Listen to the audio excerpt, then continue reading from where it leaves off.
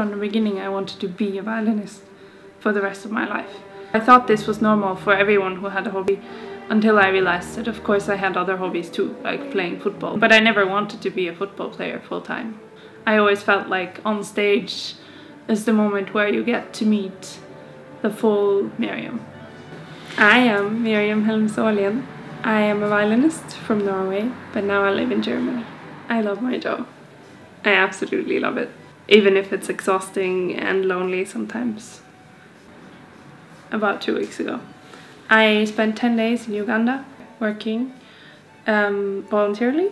Try to help and be, spread love and kindness. It's great. I mean, I ended up playing on the radio and playing in some of those different schools that we visited, and even if it wasn't like a music organization, I still could use music to communicate and bring something else. It's always a mix. Sometimes we have from the organizers or from the public, you have wishes that people want to hear, and then I also like to challenge myself and the audience a little bit, sometimes with slightly more unknown pieces which I believe should be more played. I love playing things that everyone knows, and I love playing things that everyone should know. Advice for someone who's new to classical music.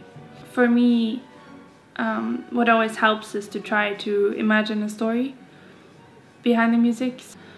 What I love about music is how it almost lets you live an extra life. Like you can experience things that you maybe normally wouldn't. That's what I love about it, how sometimes one person can feel this and another person can feel that, and even if they're in the same hall, hearing the same piece. See what the music does to you. And it's okay if you don't like everything.